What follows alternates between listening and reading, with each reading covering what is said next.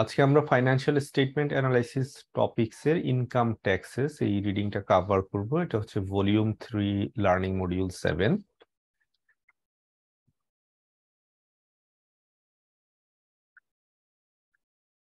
আপনার first এলওএস learning outcome statement হচ্ছে describe the difference between accounting profit, taxable income and define key terms including deferred tax asset, deferred tax liabilities, valuation allowance, taxes payable, income tax expense. So প্রথমে আমরা দেখি হচ্ছে accounting profit এবং taxable income, এই দুইটার মধ্যে আসলে ডিফারেন্সটা কি। দুইটাই আমরা কি দেখতেছি, সাম কাইন্ড অফ ইনকাম বা প্রফিট, বাট দুইটা মধ্যে ডিফারেন্সটা কোথায়।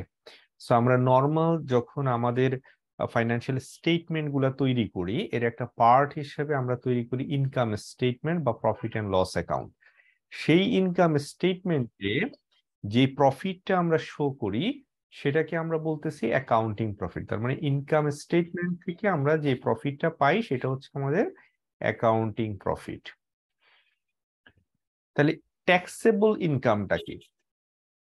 আমরা অ্যাকাউন্টিং প্রফিটটা বের করার সময় আমরা আমাদের অ্যাকাউন্টিং স্ট্যান্ডার্ড গুলা এবং আমাদের প্রুডেন্স গুলা ইউজ করে আমরা অ্যাকাউন্টিং প্রফিটটা ক্যালকুলেট করে থাকি। সেক্ষেত্রে আমরা কি করি, কিছু এক্সপেন্স আমরা মাইনাস করি, কিছু রেভিনিউ আমরা রিকগনাইজ করি based on the standard and our prudence অথবা আমাদের যে চয়েস সেটার উপরে বেস করে। আমরা দেখেছি যে অ্যাকাউন্টিং প্রিন্সিপাল গুলা বা হচ্ছে স্ট্যান্ডার্ড গুলা আমরা যখন অ্যাপ্লাই করি তখন আমাদের কিছু চয়েসও এখানে থাকে। সেটা অনুযায়ী আমরা আমাদের স্টেটমেন্ট তৈরি করতেছি এবং সেটা তৈরি করতে গিয়ে যে প্রফিটটা আসতেছে সেটা হচ্ছে accounting profit. But tax authority কিন্তু এইটা অ্যাকসেপ্ট করে না হুবহু। ট্যাক্স অথরিটি আপনারা খেয়াল করলে দেখবেন যে ট্যাক্স অথরিটি বলে যে সার্টেন থিংস, যে এই খরচ আমরা অ্যালাউ করি না, কিন্তু খরচটা আপনি করতে পারবেন না তা কিন্তু না। ধরেন আপনার একটা হইতে পারে কি যে এমপ্লয়ীদের সে সার্টেন লেভেলের উপরে গাড়ির খরচ, এটা হয়তো আপনার ট্যাক্স অথরিটি অ্যালাউয়েবল এক্সপেন্স হিসেবে সেটা হচ্ছে ডিডাক্ট করতে দিচ্ছে না, কিন্তু তার অর্থ এই না যে আপনার অর্গানাইজেশন সেই খরচটা করতে পারবে না। বা হচ্ছে গিয়ে এন্টারটেইনমেন্ট এক্সপেন্স সার্টেন লেভেলের উপরে তারা ট্যাক্স অথরিটি অ্যালাউ করে না। তো অ্যালাউ করার না করার অর্থ এই না যে আপনি করতে পারবেন না, আপনি করতে পারবেন। তাহলে আপনি যদি করেন এই খরচটা, তাহলে আপনি অবশ্যই এটা কি আপনার এই যে প্রফিট এন্ড লস বের করার সময় আপনাকে দেখাইতে হবে, নাহলে আপনি কি করবেন, খরচটা তো আপনি করছেন এন্ড অফ দ্য ডে। তাহলে দুটা জিনিস, একটা হচ্ছে আপনি খরচটা করছেন কিন্তু ট্যাক্স অথরিটি অ্যালাউ করছে না। দ্যাট মিনস হচ্ছে ট্যাক্স অথরিটি আপনাকে অ্যালাউ করছে না to show show it as expense for the calculation of taxable income. তার মানে ট্যাক্সেবল ইনকামে যদি এই খরচগুলো অ্যালাউ করে তাহলে কি হবে, ইনকামটা কমে যাবে। ইনকামটা কমে গেলে কি হবে, ট্যাক্স অথরিটি ট্যাক্স পাবে কম। তার মানে দেয়ার ইজ অ্যানাদার স্টেটমেন্ট, যেখানে আমরা ট্যাক্সেবল ইনকামটা বের করি, সেখানে হচ্ছে কি আমরা ট্যাক্স অথরিটি আমাদের যে খরচ এবং ইনকাম গুলা ট্যাক্স অথরিটি যেভাবে করতে বলছে বা যেভাবে অ্যালাউ করছে সেই অনুযায়ী আমরা একটা ক্যালকুলেশন তৈরি করে আমরা একটা ইনকাম বের করি, যেই ইনকামটার উপরে আমাদের প্রযোজ্য রেটে আমরা ট্যাক্স দিয়ে থাকি। এই যে ট্যাক্স অথরিটির প্রেসক্রাইব ফরম্যাটে আমরা ট্যাক্সেবল ইনকামটা বের করলাম, যে ইনকামটা আমরা বের করলাম, যে এটার উপরে বেস করে আমাদের ট্যাক্সটা ক্যালকুলেশন হবে, সেটাই হচ্ছে ট্যাক্সেবল ইনকাম। তার মানে অ্যাকাউন্টিং প্রফিট এবং ট্যাক্সেবল ইনকাম সেম না, মোস্ট অফ দ্য কেসে এটা ডিফার করে। আপনার অ্যাকাউন্টিং প্রফিট একরকম হয়, ট্যাক্সেবল ইনকাম একটু ডিফার করে, বিকজ ওই যে যেটা বললাম যে কিছু খরচ বা কিছু ইনকাম হয়তো বা ট্যাক্স অথরিটি আমাদেরকে অ্যালাউ করে নাই সেইগুলোর জন্য। বা হচ্ছে কোনো খরচ হয়তো আমরা স্ট্রেট লাইন ডেপ্রিসিয়েশন করতেছি, ট্যাক্স অথরিটি হয়তো আমাকে অ্যালাউ করছে বেশি করে ডেপ্রিসিয়েট করার জন্য, সেক্ষেত্রে আমি বেশি খরচ চার্জ করতে পারতেছি। এইগুলা হচ্ছে গিয়ে কারণ, যেই কারণে আপনার দুই রকম হইতে পারে।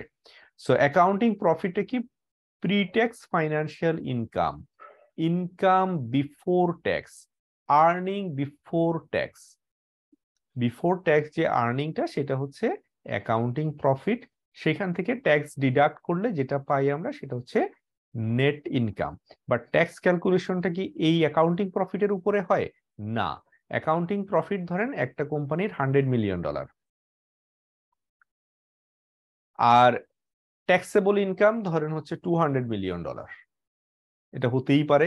তাহলে কোনটার উপরে আমি ট্যাক্স দিব? ট্যাক্স আমাকে ক্যালকুলেট করতে হবে দিস ওয়ান, এটার উপরে, যেটা ট্যাক্সেবল ইনকাম। সে যদি ওর 30% ট্যাক্স রেট হয়, তাহলে তার ট্যাক্স হবে হচ্ছে এক্ষেত্রে 60 মিলিয়ন, নট 100 মিলিয়নের উপরে 30%। এখন আসেন ডেফার্ড ট্যাক্স অ্যাসেট। এখন আমরা কিছু টার্মস দেখব। টার্মস গুলোর মধ্যে একটা টার্মস হচ্ছে ডেফার্ড ট্যাক্স অ্যাসেট। তার মানে আমরা আমাদের আমাদের জন্য এটা নাম থেকে বুঝতে পারতেছি দিস ইজ এ অ্যাসেট। তাহলে এটা কিসের সাথে রিলেটেড? ট্যাক্সের সাথে রিলেটেড।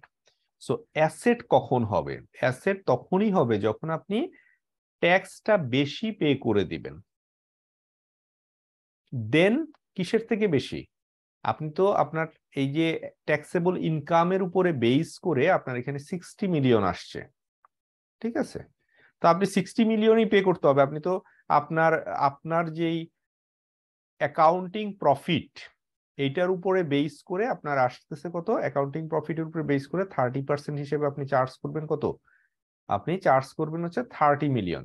তার মানে আপনার দেখেন, আপনার যে প্রফিট এন্ড লস অ্যাকাউন্ট বা ইনকাম স্টেটমেন্ট, সেখানে আপনার নেট ইনকাম কত? নেট ইনকাম হচ্ছে এই ক্ষেত্রে 100 মাইনাস 30, 70 মিলিয়ন। কিন্তু আপনি আসলে ট্যাক্স রিটার্ন যেটা সাবমিট করতেছেন সেখানে হচ্ছে আপনার 200 মিলিয়ন ট্যাক্সেবল ইনকাম, আপনি পে করতেছেন কত? 60 মিলিয়ন। তার মানে আপনি 30 মিলিয়ন টাকা বেশি পে করছেন। আবারও বলি, ট্যাক্সেবল ইনকামের উপরে বেস করে ধরেন আপনি বেশি পে করছেন, কিন্তু আপনার অ্যাকাউন্টিং স্টেটমেন্টের উপরে বেস করে আপনার যে অ্যাকাউন্টিং প্রফিট, সেটার উপরে আসে হচ্ছে আপনার ট্যাক্স 30 মিলিয়ন। আপনি আপনার ইনকাম স্টেটমেন্টে দেখাইছেন 30 মিলিয়ন, কিন্তু পে করছেন 60 মিলিয়ন, কারণ আপনার কাছ থেকে ট্যাক্স অথরিটি কম নিবে না। ট্যাক্সেবল ইনকামের উপরে যেটা আসে সেটাই আপনাকে পে করতে হবে।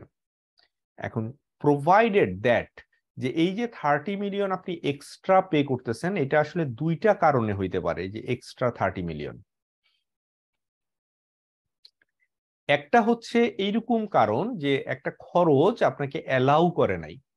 মনে করেন আপনি এন্টারটেইনমেন্ট এক্সপেন্স করছেন হচ্ছে 20 মিলিয়ন। এই 20 মিলিয়ন টাকা খরচটা আপনাকে ট্যাক্স অথরিটি অ্যালাউ করে নাই as a taxable expense, tax deductible expense হিসাবে। তো অ্যালাউ না করলে পরে আপনার এইটার এগেনস্টে আপনি ফিউচারেও কোনো আসলে যে ট্যাক্সের ক্ষেত্রে কোনো বেনিফিট পাবেন, পাবেন না, তাই তো? কিন্তু আবার কিছু খরচ আছে যেটা কিন্তু ট্যাক্স অথরিটি আপনাকে এখন হয়তো বেশি চার্জ করতে দিচ্ছে না, দিন শেষে আপনি ওইটা আবার বেনিফিটটা পাবেন।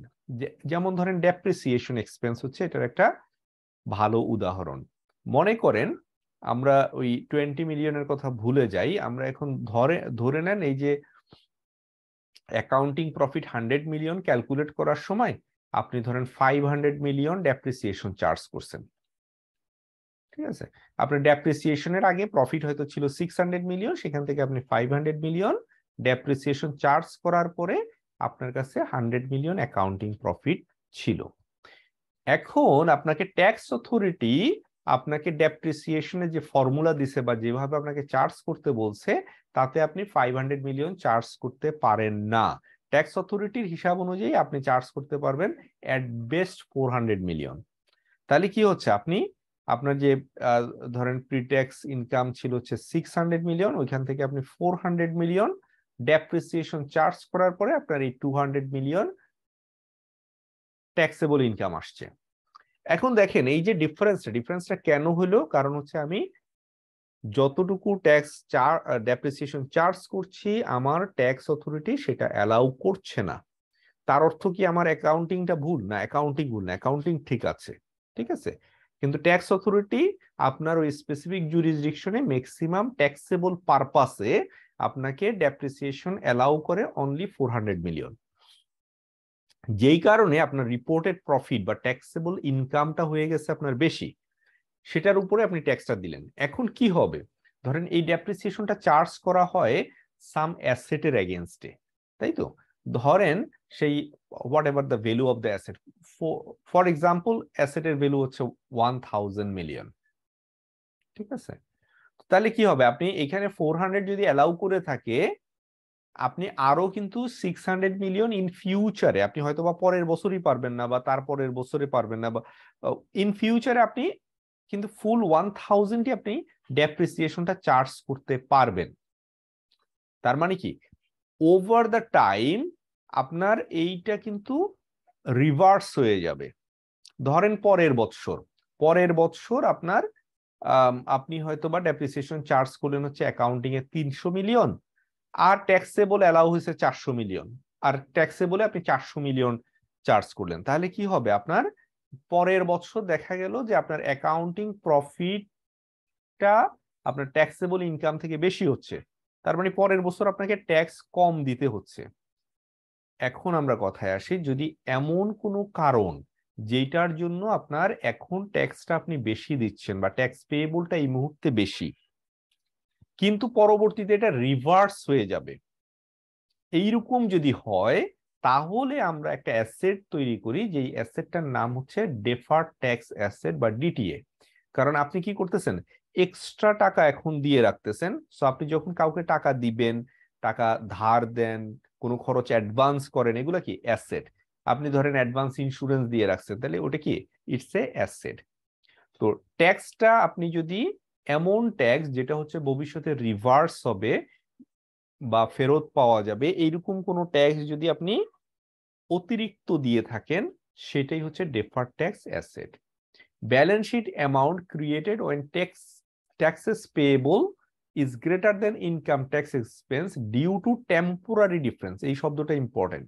কেন due to temporary difference, not always. যে ট্যাক্স পেয়েবল যদি আপনার বেশি হয়ে যায় ইনকাম ট্যাক্স এক্সপেন্স থেকে, ইনকাম ট্যাক্স এক্সপেন্স কোনটা, এই যে 30 মিলিয়ন যেটা আপনি অ্যাকাউন্টিং প্রফিট এন্ড লস অ্যাকাউন্টে দেখাচ্ছেন, আর ট্যাক্সেস পেয়েবল কোনটা, যেটা আপনি ট্যাক্সেবল ইনকামের উপরে ক্যালকুলেট করে বের করলেন, সেটা হচ্ছে আপনার ট্যাক্সেস পেয়েবল। এই এক্সাম্পলের ক্ষেত্রে 60 মিলিয়ন। তো এটা যদি এমন হয় টেম্পোরারি কোনো ডিফারেন্স, অর্থাৎ যেই ডিফারেন্সটা পরবর্তীতে রিভার্স হয়ে যাবে, এরকম কোনো কারণে হয়, তাহলে আমরা যে অতিরিক্ত করটা দিয়ে রাখছি সেটাই হচ্ছে deferred tax asset. Can also result from tax loss carry forward. R deferred tax লায়াবিলিটিটা ঠিক অপোজিট। কিরকম, ধরেন আমরা আমাদের এই এক্সাম্পলের ক্ষেত্রে যদি আমাদের অ্যাকাউন্টিং ফরম্যাটে আমার হয়তো হচ্ছে গেছে 60 মিলিয়ন ট্যাক্স এক্সপেন্স, আর হচ্ছে আমার অ্যাকচুয়ালি ট্যাক্সেস পেয়েবল হচ্ছে 30 মিলিয়ন, এবং রিজনটা যদি হয় হচ্ছে টেম্পোরারি ডিফারেন্স লাইক ডেপ্রিসিয়েশন, আমরা ডেপ্রিসিয়েশন হয়তো বা ট্যাক্স অথরিটি এখন বেশি চার্জ করা অ্যালাউ করছে, আর আমরা আমাদের প্রুডেন্স কনসেপ্ট অনুযায়ী আমরা হচ্ছে গিয়ে কনজারভেটিভ অ্যাপ্রোচে আমরা কম চার্জ করতেছি, বা what ever the case may be, accounting policy বা স্ট্যান্ডার্ড অনুযায়ী আমরা কম চার্জ করছি। সেই ক্ষেত্রে কি হচ্ছে, আপনার হিসেবে ট্যাক্স এক্সপেন্স হচ্ছে ধরেন 60 মিলিয়ন, কিন্তু ইনকাম ট্যাক্সের যে রিটার্ন সেই অনুযায়ী আপনাকে দিতে হচ্ছে 30 মিলিয়ন। এই যে 30 মিলিয়ন আপনাকে কম দিতে হচ্ছে, এটা কেন কম দিতে হচ্ছে, ডিউ টু টেম্পোরারি ডিফারেন্স। এই টেম্পোরারি ডিফারেন্সের জন্য যদি আপনাকে কম দিতে হয়, এটা কিন্তু at some point in future reverse হয়ে যাবে, তার মানে আপনাকে ভবিষ্যতে এই যে কম দিচ্ছেন সেটা ভবিষ্যতে আবার দিতে হবে আপনাকে। তো এই যে আপনার একটা লায়াবিলিটি, তার মানে ভবিষ্যতে যে আপনাকে এক্সট্রা টাকাটা দিতে হবে, বা এখন যে শর্টফলটা আপনি যেটা কম দিচ্ছেন সেটুকু যে দিতে হবে, it's a creating a liability for you. সেই জন্য এটাকে বলা হচ্ছে deferred tax liabilities. Balance sheet amount created when taxes payable is less than income tax expense due to temporary difference is DTL. এখন আসেন আরেকটা concept, valuation allowance. Valuation allowance কি, reduction of deferred tax assets based on likelihood that the asset will not be realised. So আমরা এখানে বললাম যে DTA, আপনি ডিটিএটা find out করলেন, কিন্তু পরে বুঝতে পারলেন যে না, এটা আসলে আর রিয়েলাইজ করা যাবে না, গভর্নমেন্ট হয়তো বা ট্যাক্স রেট চেঞ্জ হয়ে গেছে, অথবা যে কোনো কারণে হোক, এইটা আপনি আর রিয়েলাইজ করতে পারবেন না, বা পোর্শন অফ ইট আপনি হয়তো রিয়েলাইজ করতে পারবেন না। তখন এটাকে আপনি রাইট অফ করবেন কি হিসাবে, রাইট অফ করার যে মেথডটা সেটা কি হচ্ছে ভ্যালুয়েশন অ্যালাউয়েন্স। তার মানে ভ্যালুয়েশন অ্যালাউয়েন্স নামে একটা এক্সপেন্স আমরা চার্জ করে দিয়ে এই অ্যাসেটটাকে রাইট অফ করে ফেলবো। তার মানে এক্সপেন্সটা ভ্যালুয়েশন অ্যালাউয়েন্স ডেবিট করব, ক্রেডিট করব হচ্ছে আমাদের ডিটিএ বা ডেফার্ড ট্যাক্স অ্যাসেট। তার মানে ইনিশিয়ালি আমরা মনে করছিলাম এটা ডেফার্ড ট্যাক্স অ্যাসেট, কিন্তু পরে সিচুয়েশনের কারণে এখন বুঝতেছি যে এটা আর ডেফার্ড ট্যাক্স অ্যাসেট নাই, এটা আর হচ্ছে কি আমরা ফেরত পাবো না, তখন আমরা ভ্যালুয়েশন অ্যালাউয়েন্সটা চার্জ করি। Taxes payable, what is taxes payable? এই যে আমাদের ট্যাক্সেবল ইনকাম যেটা বাহির করলাম ট্যাক্স অথরিটির ফর্মুলা অনুযায়ী, যে ইনকামটা বাহির করা হইলো, যেটার উপরে আমরা কি করব, অ্যাকচুয়ালি ট্যাক্স পেয়েবল হবে, সেটাই হচ্ছে taxes payable. Actual tax liability based on taxable income, not accounting income. Taxable ইনকামের উপরে বেস করে যে liability for the current period, সেটা কি বলা হয় হচ্ছে taxes payable. Income tax expense, income tax এক্সপেন্সটা কি, expense recognised in the income statement. তার মানে এটা কি অ্যাকাউন্টিং, অ্যাকাউন্টিং এর যে আমাদের স্টেটমেন্ট, সেইখানে আমাদের যেটা যেই ট্যাক্স এক্সপেন্সটা আমরা দেখাচ্ছি সেটা। That includes taxes payable and changes in deferred tax asset and liabilities. So এইটাকে আমরা আবার এইভাবেও বলতে পারি যে ইনকাম ট্যাক্স এক্সপেন্সটা তো আমরা অ্যাকাউন্টিং প্রফিটের উপরে বের করতেছি, ওইটা আমরা এভাবেও দেখাইতে পারি যে income tax expense equal to taxes payable plus changes in ডিটিএল minus changes in DTA. চেঞ্জেসটা কি ওই স্পেসিফিক পিরিয়ডের যে চেঞ্জটা বা স্পেসিফিক ইয়ারের বা অ্যাকাউন্টিং পিরিয়ডের যে যে ডিটিএল বা ডিটি এর চেঞ্জ, ওইটা আমাকে অ্যাডজাস্ট করতে হয়। তার মানে income tax expense equal to taxes payable plus changes, এই ডেল্টা মানে হচ্ছে changes, changes in ডিটিএল minus changes in DTA deferred tax asset. বা আমরা যদি এভাবেও লিখতে পারি যে taxes payable equal to income tax expense plus changes in DTA minus changes in ডিটিএল। তার মানে আমরা জাস্ট হচ্ছে গিয়ে সাইডটা চেঞ্জ করলাম, ইকুয়েশনের সাইডটা রিঅ্যারেঞ্জ করলাম, রিঅ্যারেঞ্জ করে আমরা এটাও লিখতে পারি। Next এলওয়েস explain how deferred tax liabilities and assets are created and the factors that determine how a company's deferred tax liabilities and assets should be treated for the purpose of financial analysis. So deferred tax asset এবং liability কিভাবে create হয়, এটা মোরলেস আমরা last স্লাইডে cover করেছি, এখানে আরেকটু দেখবো। deferred tax assets represents taxes that have been paid or often the carry forward of the losses from previous year that have been paid but have not yet been recognized on the income statement. তার মানে tax আমরা pay করছি বা payable হয়েছে, কিন্তু income স্টেটমেন্টে বা আমরা এটা রিকগনাইজ করি নাই অ্যাজ এ ট্যাক্স এক্সপেন্স, সেটাই হচ্ছে ডেফার্ড ট্যাক্স অ্যাসেট। বাট এখানে আরেকটা কথা হয়তো ওই যে বারবার রিপিটেশন হয়ে যাবে দেখে আসে নাই, সেটা হচ্ছে গিয়ে এই অ্যাসেটটা ক্রিয়েট হওয়ার সময় এটা হইতে হবে কিরকম, এটা রিভার্সেবল। তার মানে আপনার এখন আপনি বেশি পে করছেন, সেটা আবার ভবিষ্যতে কম, এটার এগেনস্টে যদি কম পেমেন্ট করতে হয় তাহলেই শুধুমাত্র এটা অ্যাসেট হিসেবে রিকগনাইজ করতে পারবেন। যদি আপনার সেটা সুযোগ না থাকে তাহলে আপনি কিন্তু এটাকে অ্যাসেট হিসেবে রিকগনাইজ করতে পারবেন না। Deferred tax liabilities occur when financial accounting income tax expense is greater than regulatory income tax expense. So deferred tax asset and liability usually arise when accounting standard and tax authorities recognize the timing of taxes due to different times.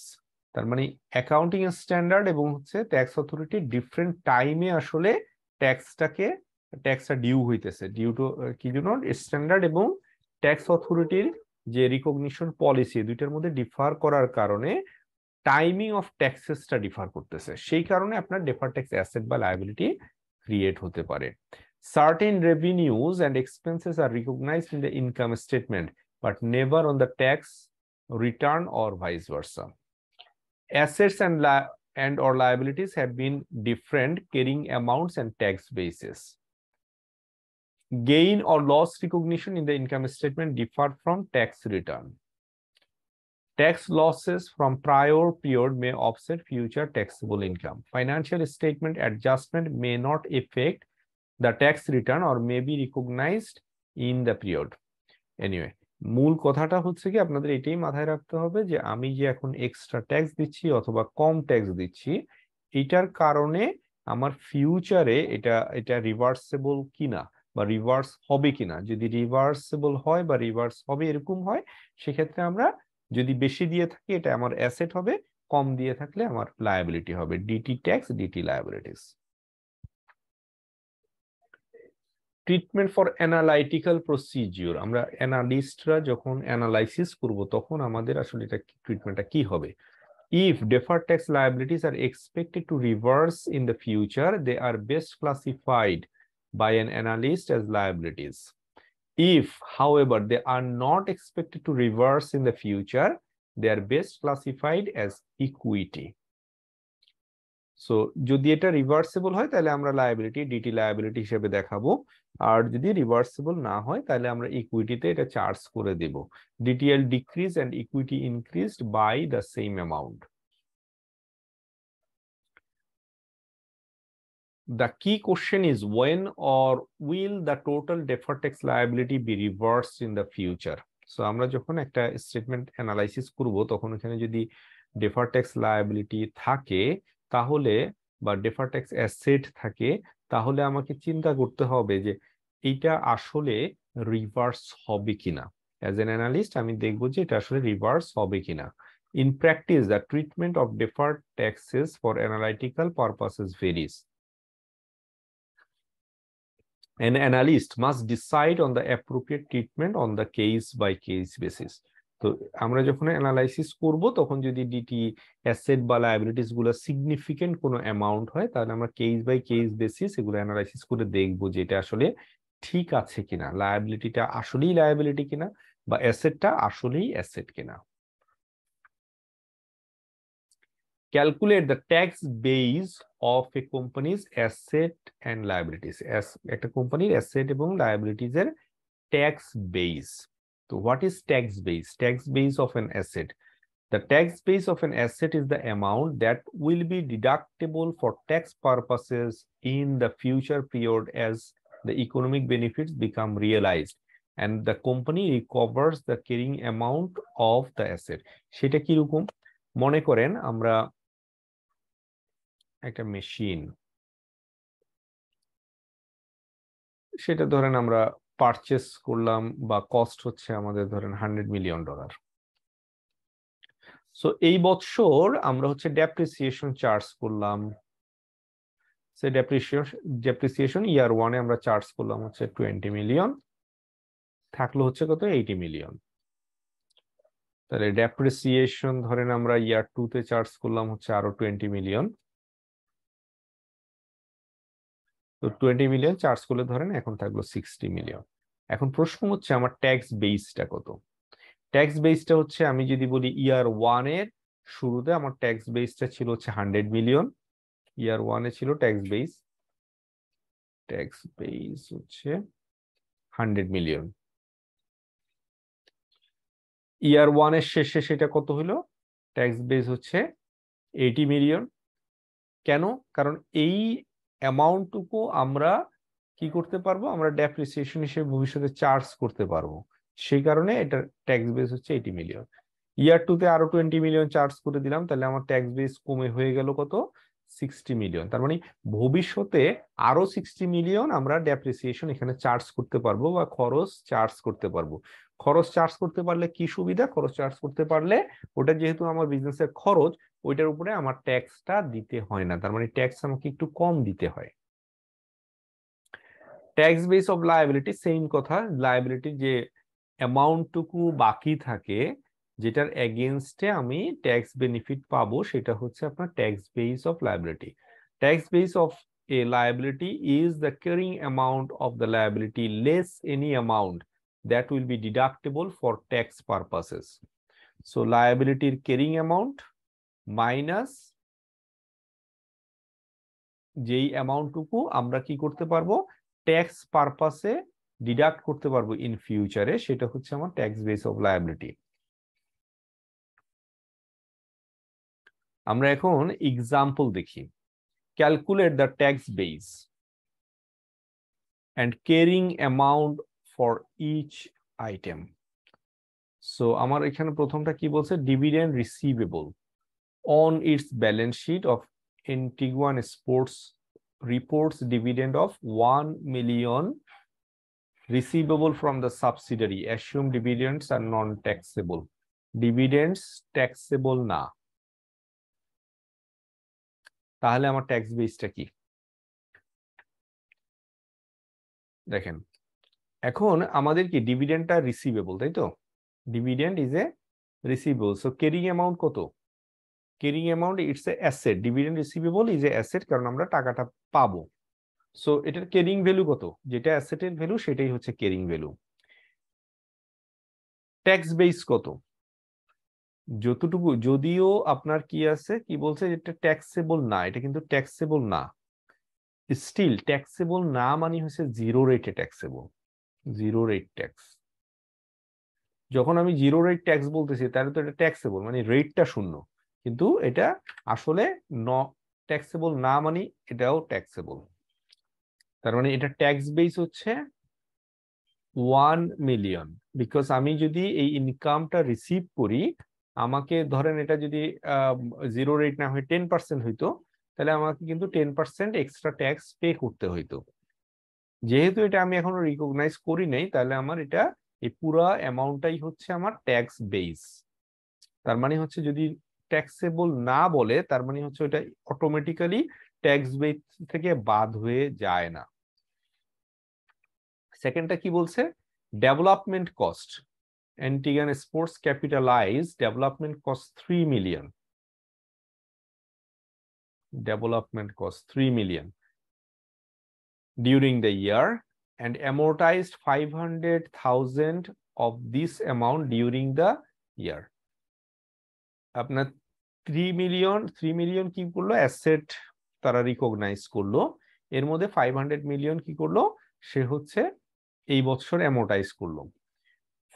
For the tax purposes amortization was 25%, কিন্তু tax authority আমাকে amortisation allow করে কতটুকু? 25%। তার মানে 3 মিলিয়নের 25%, 3 মিলিয়নের 25% কত হয়?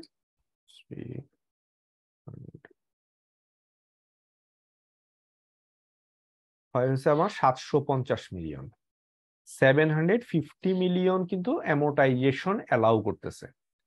তো আমি এটা, যেহেতু ট্যাক্স অথরিটি আমাকে অ্যালাউ করে যে ট্যাক্স পারপাসে আমি 750 মিলিয়ন চার্জ করতে পারবো, তাহলে আমি 750 মিলিয়নই চার্জ করবো। তাহলে আমার ইনকামটা, ট্যাক্সেবল ইনকামটা কম হবে। ট্যাক্সেবল ইনকাম কম হলে আমার ট্যাক্স কম দিতে হবে।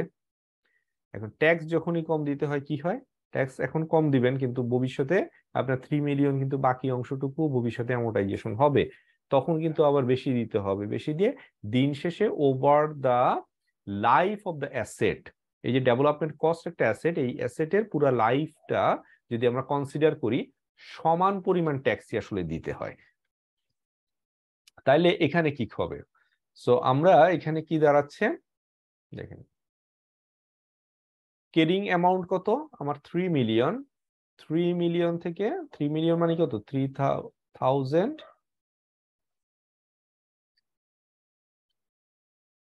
3 তারপরে 3 মিলিয়ন। 3 মিলিয়ন থেকে আমি 500,000 কি করতেছি? আমি অ্যাকাউন্টিং এ আমি ডেপ্রিসিয়েশন চার্জ করতেছি। বাকি যে অ্যামাউন্টটা 2.5 মিলিয়ন, এটা কি? এটা হচ্ছে আমার ক্যারিং ভ্যালু। কিন্তু ট্যাক্স বেস যখন আমি বের করব, ট্যাক্স বেস মানে কি? ভবিষ্যতে আমি বাকি আরো কতটুকু অ্যামোর্টাইজ করতে পারবো বা ডেপ্রিসিয়েশন করতে পারবো। অর্থাৎ আমি আমার প্রফিট বা ট্যাক্সেবল ইনকাম ক্যালকুলেশনে ভবিষ্যতে মানে যতদিন এই অ্যাসেটটা থাকবে ততদিন পর্যন্ত আমি টোটাল কত টাকা চার্জ করতে পারবো অ্যাজ পার ট্যাক্স অথরিটি। আমি তো এই 2.5 মিলিয়নই চার্জ করতে পারবো না, কারণ আমি ট্যাক্স পারপাসে আমি কিন্তু 750 মিলিয়ন এবার চার্জ করছি। তার মানে আমার ট্যাক্স বেস কত হবে? 3 মিলিয়ন অ্যাসেট মাইনাস 750,000, তাই তো? মাইনাস করলে যেটা থাকবে সেটা হচ্ছে আমার ট্যাক্স বেস। তাহলে টেম্পোরারি ডিফারেন্সটা এখানে কত? টেম্পোরারি ডিফারেন্স হচ্ছে এই যে ক্যারিং ভ্যালু এবং ট্যাক্স বেজের মধ্যে যে ডিফারেন্স, সেটা হচ্ছে টেম্পোরারি ডিফারেন্স 250,000। পরেরটা আসি, research cost. এন্টিগান incurred 500,000 in research cost which were all expensed in the current fiscal year for financial reporting purpose। 500,000 আপনি খরচ করছেন রিসার্চে এবং 500,000ই আপনি আপনার যে ইনকাম স্টেটমেন্টে আপনি খরচ হিসেবে দেখায় দিচ্ছেন। তারপরে আপনার ক্যারিং ভ্যালু কত? 500 মাইনাস 500 আপনি খরচ হিসেবে দেখায় দিলেন, আপনার কোনো ক্যারিং ভ্যালু নাই। Assume that the applicable tax legislation requires research costs to be expensed over 4-year period। কিন্তু আপনার ট্যাক্স অথরিটি কি বলতেছে? আপনি 1 বছরে এই খরচটা দেখাবেন না, আপনি 4 বছরে দেখাবেন। তার মানে কি হবে? আপনি অ্যাসেট হিসাবে 500,000 থেকে আপনি আপনার 500,000 এই যে রিসার্চ কস্ট আপনার একটা অ্যাসেট তৈরি হয়ে যাবে, সেখান থেকে আপনি এই বছর বা কারেন্ট ইয়ারে আপনি চার্জ করবেন 1/4, তার মানে হচ্ছে 125,000 আপনি এখন চার্জ করবেন। তার মানে এই বছর শেষে আপনার কি থাকবে? আপনার বাকি থাকবে হচ্ছে 375,000। পরের বছর আবার আপনি 125 চার্জ করবেন, তারপরের বছর আবার 125, তারপরের বছর 125, অর্থাৎ এরপরে টোটাল 4 বছরে আপনি খরচটা চার্জ করতেছেন। অ্যাকাউন্টিং হিসাব অনুযায়ী আপনি এখন বেশি চার্জ করে ফেলার কারণে আপনার কি করতে হবে? এখন আপনাকে ট্যাক্সটা অ্যাকাউন্টিং হিসাবে ট্যাক্সেবল ইনকাম থেকে কম হবে, তাই তো? কারণ ট্যাক্স অথরিটি বলতেছে যে না, আপনি একবার 1 বছরে এই 500,000 চার্জ করতে পারবেন না, আপনাকে এটা 4 বছরে করতে হবে। তাহলে আমার ক্যারিং ভ্যালু, যেহেতু আমি এই বছরই যেটা খরচ পুরাটাই আমার অ্যাকাউন্টিং স্টেটমেন্টে চার্জ করে দিচ্ছি, এই বছর আমার ক্যারিং ভ্যালু হচ্ছে 0। কিন্তু ট্যাক্স অথরিটিতে যেহেতু আমরা এই বছর 125,000 চার্জ করতেছি, বাকি 375,000 এটা হচ্ছে আমার কি? এটা হচ্ছে আমার ট্যাক্স বেস। কারণ এইটা এখানে আসেন, দেখেন এই যে 0টা ক্যারিং অ্যামাউন্ট কিভাবে আসছে? 500,000 আপনি খরচ করছেন, পুরাটাই আপনি এই বছর খরচ হিসেবে দেখায় দিয়েছেন, সো দ্যাট আপনার এটা হয়ে গেছে 0। কিন্তু ট্যাক্স বেস কিভাবে আসছে? আপনি 500,000 আসলে খরচ করছিলেন, কিন্তু এর মধ্যে এই বছর খরচ হিসেবে ট্যাক্স পারপাসে খরচ হিসেবে দেখাইছেন 125, বাকি 375 হচ্ছে আপনার ট্যাক্স বেস। তার মানে ইন ফিউচার আপনি এই যে অ্যামাউন্টটা, এটা আপনি খরচ হিসাবে দেখাতে পারবেন ওভার নেক্সট 3 ইয়ার্স।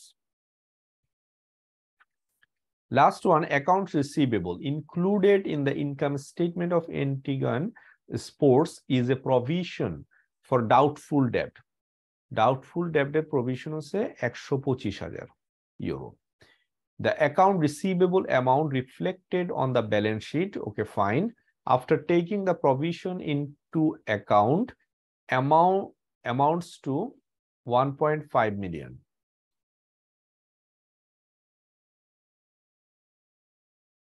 তার মানে আপনার এই যে প্রভিশনটাকে অ্যাকাউন্টস ফর করার পরে, অর্থাৎ প্রভিশন বাদ দেওয়ার পরে আপনার ব্যালেন্স আছে হচ্ছে অ্যাকাউন্ট রিসিভেবলের কত? 1.5 million. The tax authorities allow a deduction of 25% of the gross amount of doubtful debt. আচ্ছা, ডাউটফুল ডেট হচ্ছে 125, কিন্তু আপনার ট্যাক্স অথরিটি এই ডাউটফুল ডেট পুরোটা 1 বছরে চার্জ করতে দেয় না। আপনি অ্যাকাউন্টিং এ চার্জ করছেন, ঠিক আছে, কিন্তু আপনাকে ট্যাক্স অথরিটি দেয় না। তা আপনার এই 125-এর মধ্যে আপনি এই বছর চার্জ করতে পারতেছেন কত? 25%। So 125-এ 25%, 125 into 0.25 equal to 31.25। তার মানে ট্যাক্স পারপাসে আপনি চার্জ করতে পারতেছেন হচ্ছে 31.25, 31,250 ইউরো। এখন দেখেন আমার ক্যারিং অ্যামাউন্ট, রিসিভেবলের ক্যারিং অ্যামাউন্ট কত? রিসিভেবলের ক্যারিং অ্যামাউন্ট হচ্ছে 1.5 মিলিয়ন, বিকজ ওখানে কি বলা ছিল যে 125,000 ডাউটফুল ডেটের প্রভিশন চার্জ করার পরে আমাদের ব্যালেন্সটা হচ্ছে 1.5 মিলিয়ন, সো দ্যাট এটাই আমাদের carrying amount of account receivable. এখন কথা হচ্ছে ট্যাক্স বেসটা কিভাবে হবে। তাহলে আমরা যদি এভাবে জিনিসটা হিসাব করি যে আমাদের এই যে ক্যারিং অ্যামাউন্টটা বের করার আগে যে 125,000 আমরা চার্জ করলাম, তার আগে আমাদের অ্যাকাউন্ট রিসিভেবল কত ছিল, তার মানে 1 প্লাস হচ্ছে এই বছর আমরা চার্জ করলাম 125,000 প্রভিশন, তার মানে 1,625,000। এটা ছিল কি আমাদের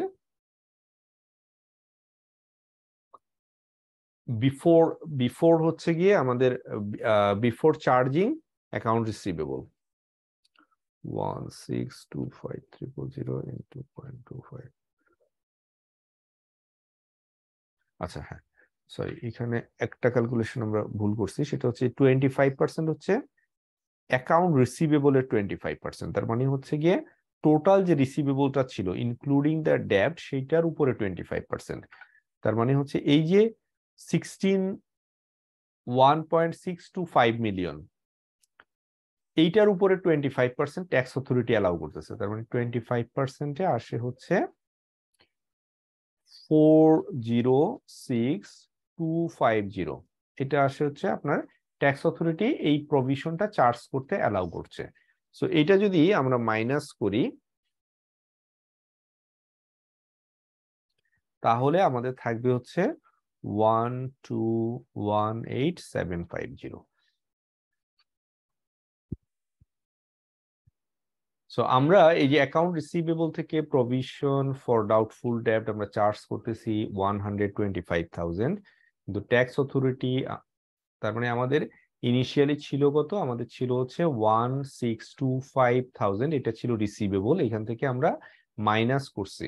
এটা বের করার সময় কিভাবে করছি, আমাদের রিসিভেবল ছিল 1,625,000 মাইনাস আমরা এই বছর প্রভিশন চার্জ করছি হচ্ছে 125,000, তাতে আমাদের ব্যালেন্স রয়ে গেছে 1.5 মিলিয়ন। ঠিক আছে, এখন ট্যাক্স অথরিটি আমাকে অ্যালাউ করে হচ্ছে এই যে 1,625,000 এইটার উপরে 25%, তার মানে আমি প্রভিশন চার্জ করতে পাচ্ছি এই বছর 406,250। রিমেইনিং যেটা থাকতেছে এই অ্যামাউন্টটা হচ্ছে আমার ট্যাক্স বেস, মানে এইটুকু আমি ভবিষ্যতেও আমি চার্জ করতে পারবো এজ এক্সপেন্স। তাহলে টেম্পোরারি ডিফারেন্স কত, টেম্পোরারি ডিফারেন্স হচ্ছে 281.250, means 1,500 minus 1218750 equal to 281,250।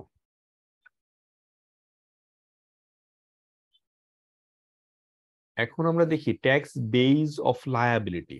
Liability tax বেসটা আমরা এতক্ষণ কি দেখলাম, অ্যাসেটের ট্যাক্স বেস।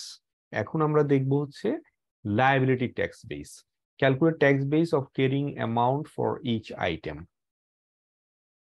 ট্যাক্স বেস এবং জাস্ট আগেরটার মতোই ট্যাক্স বেস এবং হচ্ছে আমরা ক্যারিং অ্যামাউন্টটা ক্যালকুলেট করব। সো প্রথমটা হচ্ছে donation. So অ্যান্টিগান sports made a donation 100,000 in the fiscal year. The donation were expensed for the financial reporting purposes. Expense করা হয়েছে, তার মানে হচ্ছে ইনকাম স্টেটমেন্টে খরচ হিসেবে দেখানো হয়েছে, but are not tax deductible based on applicable tax legislation. Applicable tax legislation অনুযায়ী এটা আপনার ট্যাক্স ডিডাক্টেবল কোনো এক্সপেন্স না, অর্থাৎ আমি খরচ হিসাবে ওখানে দেখাইতে পারবো না। তাহলে কি হচ্ছে এখানে, যেহেতু আমি $100,000 বা 1 লাখ ইউরো আমি যেহেতু ডোনেট করলাম, করার পরে এটা খরচ হিসাবে যেহেতু দেখায় দিছে, তার মানে কি আপনার 100 মাইনাস 100 খরচ হিসেবে তো দেখায় দিছি equal to 0, so that carrying amount কত, 0।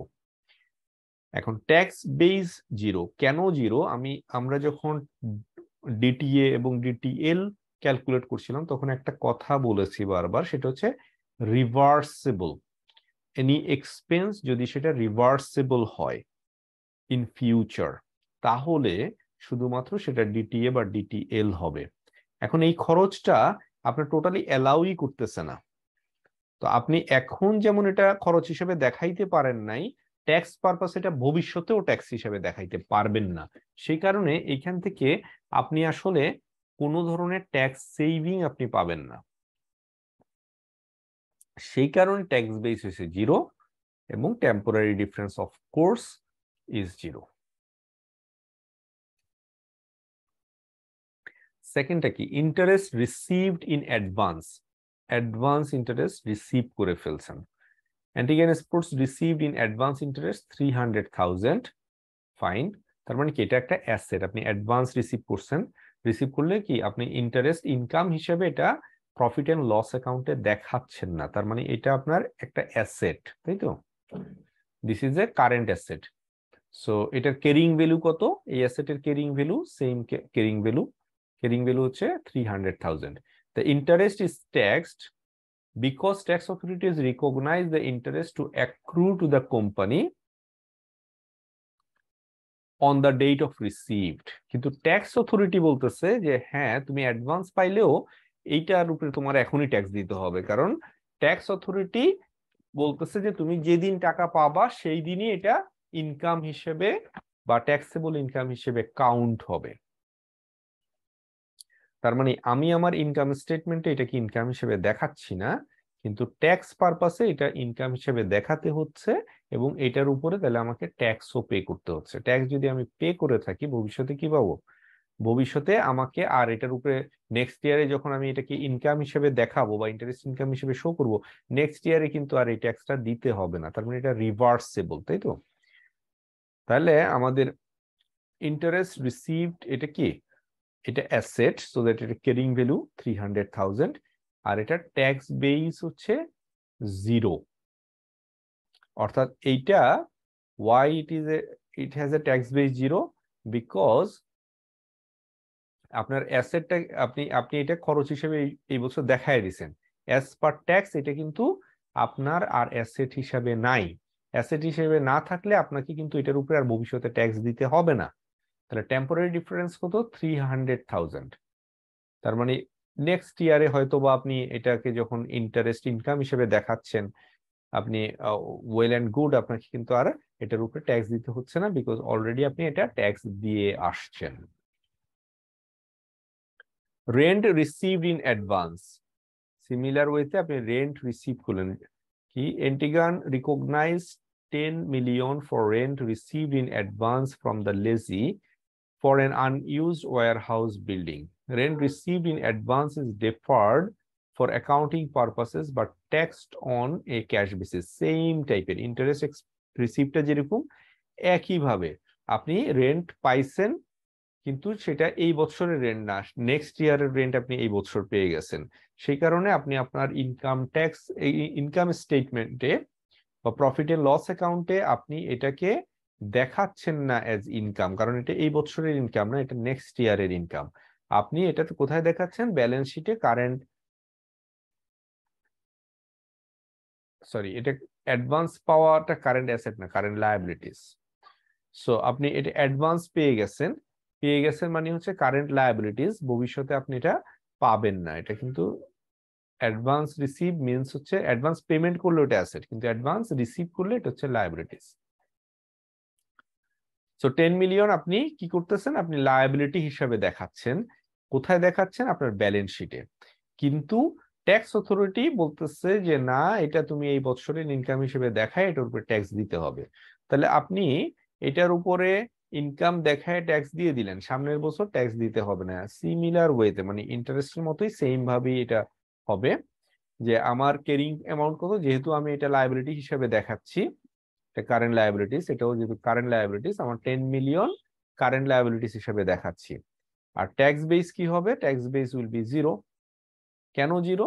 কারণ হচ্ছে গিয়ে আমি যে ইনকাম সেটা এই বছরের না হইলেও এটা আমি অলরেডি দেখায় দিছি, সো দ্যাট আমার এইখানে নেক্সট ইয়ারে এটা আর দেখাতে হবে না বা এটা আর দেখানোর সুযোগ নাই। তার মানে নেক্সট ইয়ারে যখন আমি ইনকামটা অ্যাকচুয়ালি আমার অ্যাকাউন্টিং স্টেটমেন্টে শো করব, তখন আমাকে আর এটার উপরে নতুন করে ট্যাক্স দিতে হবে না বা ট্যাক্সেবল ইনকাম ক্যালকুলেশনে সেটাকে আর শো করতে হবে না। Loan, এন্টিগান sports secured a long-term loan for 550,000 in current fiscal year. Interest charge is 30.5% per annum and is payable at the end of each fiscal year. তাহলে আপনার লোন নিল কত 550,000, ইন্টারেস্ট কত is charge 13.5% and is payable at the end of fiscal year। সেক্ষেত্রে আমরা কিভাবে করব? দেখেন লোনের ব্যালেন্স 550,000, ট্যাক্স বেস কত? ট্যাক্স বেসও সেমই হবে। কেন? কারণ হচ্ছে আপনি লোন তো প্রিন্সিপাল তো আর আপনি রিপেমেন্ট করেন নাই বা রিপেমেন্ট করছেন এরকম কোনো কথা বলা নাই। এবং এটার মধ্যে আপনার যে অ্যাকাউন্টিং এ আপনার যেভাবে এটা একটা লায়াবিলিটি হিসেবে শো করতেছে, আপনার ইনকাম ট্যাক্স রিটার্নেও কিন্তু এটা লায়াবিলিটি হিসেবে শো করতেছে। ইনকাম ট্যাক্স রিটার্ন বলে নাই যে এটা আপনার ইনকাম বা এক্সপেন্স, সো ডিফারেন্ট কিছু নাই। সেই কারণে আপনার ট্যাক্স বেসেও ক্যারিং অ্যামাউন্টটাই হচ্ছে এক্ষেত্রে ট্যাক্স বেস, তার মানে এখানে কোনো টেম্পোরারি ডিফারেন্স নাই। এখন ইন্টারেস্ট পেমেন্টের বেলায়ও কিন্তু সেম জিনিসটাই হচ্ছে। ইন্টারেস্ট যখন আপনি পে করছেন, আপনি প্রফিট এন্ড লস অ্যাকাউন্টে দেখাচ্ছেন, at the same time taxable income ক্যালকুলেশনেও আপনি এটাকে খরচ হিসাবে দেখাতে পারছেন। সো এখানেও আপনার কোনো টেম্পোরারি ডিফারেন্স নাই। Next LOS, calculate income tax expense, income tax payable, deferred tax asset, deferred tax liabilities, and calculate, interpret the adjustment to financial statements related to change in income tax rate. So এটার জন্য আপনারা যেটা করবেন, আপনারা হচ্ছে গিয়ে end of chapter question গুলো আপনাদেরকে রিভিউ করতে হবে। ঠিক আছে, এটা important to understand this. If taxable income is less than pre tax income, যদি আমাদের ট্যাক্সেবল ইনকাম কি হয় আপনার প্রি ট্যাক্স ইনকাম থেকে কম হয়, তার মানে প্রি ট্যাক্সটা কি? এটা হচ্ছে অ্যাকাউন্টিং ইনকাম, তাই তো? প্রফিট এন্ড লস অ্যাকাউন্টে যে ইনকামটা, তার মানে taxable income is less than আপনার accounting profit, and the cause of the difference is expected to reverse in future। এবং এইটার কারণটা, যেই কারণে আপনার ট্যাক্সেবল ইনকামটা কম হইল অ্যাকাউন্টিং প্রফিট থেকে, ওই কারণটা ভবিষ্যতে এক্সপেক্ট করা হচ্ছে যে রিভার্স হবে, সেই ক্ষেত্রে কি হয়? ডিটিএল ক্রিয়েট হয়।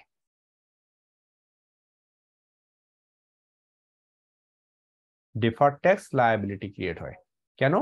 কারণ আপনার যেহেতু ট্যাক্সেবল ইনকাম কম, আপনি কি করতেছেন? আপনি ট্যাক্স পেয়েবলটা কম হবে, tax payable will be less than tax expense, তাই তো?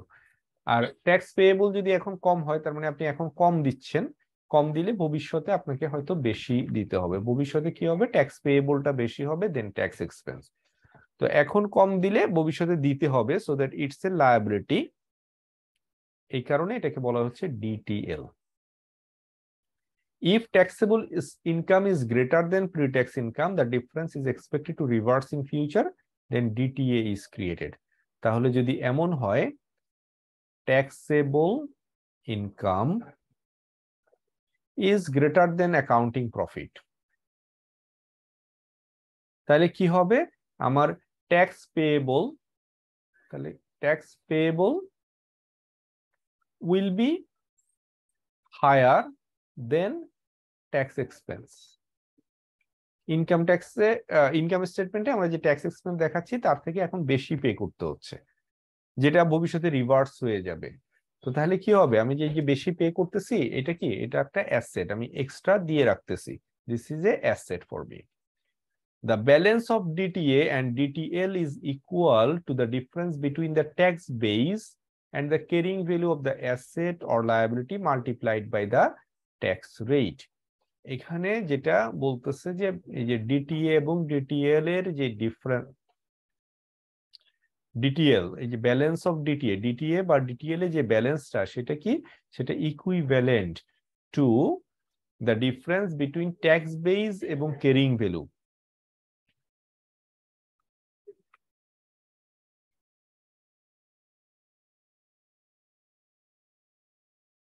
ধরেন এখানে ট্যাক্স বেস এবং হচ্ছে ক্যারিং ভ্যালুর মধ্যে ডিফারেন্স কত? ডিফারেন্স হচ্ছে 250,000। এটা কি টেম্পোরারি ডিফারেন্স? এটা যদি ট্যাক্স রেট 20% হয়, তাহলে কি হবে? 20%-এ আসবে হচ্ছে 50,000। তাহলে এইটা হবে হচ্ছে আমার কি, আমি এখন ট্যাক্স বেসটা কম, তার মানে আমি যতটুকু চার্জ করলাম 500,000 আমরা চার্জ করছিলাম, আর ট্যাক্সের পারপাসে 750,000 চার্জ করছি, তার মানে আমি ট্যাক্স কম দিলাম, তাই তো? ট্যাক্স আমার কম দেয়া হয়েছে, কম দেয়া হইলে ভবিষ্যতে দিতে হবে, তাহলে এটা কি হচ্ছে, এটা হচ্ছে it will create a ডিটিএল, deferred tax liability, যে ফিউচারে আমার বেশি ট্যাক্স দিতে হবে। তো ডিটিএলটা কত এখানে, 50,000। Income tax expense and income tax payable R related through the change in DTA and the change in DTL. কিভাবে income tax expense equal to taxes payable plus changes in ডিটিএল minus changes in DTA, এটা আমরা আগেও আরেকবার এই ফর্মুলাটা দেখেছিলাম। তার মানে আমাকে যদি ডিটিএল, চেঞ্জেস ইন ডিটিএল বা চেঞ্জেস ইন ডিটিএ এবং ট্যাক্স পেয়েবল দেওয়া থাকে, আমি কিন্তু ইনকাম ট্যাক্স এক্সপেন্স বের করতে পারবো, বা এখান থেকে যে কোনো তিনটা দেয়া থাকলে আমি আরেকটা বের করতে পারবো। Next, always evaluate the effect of tax rate changes on companies' financial statement and ratios. Tax rate change আপনার financial statement এবং রেশিওতে আপনার কি চেঞ্জ হয়? When income tax rate change, the deferred tax asset and liabilities are adjusted to the new rate. কি হয়? DTA বা DTL, temporary difference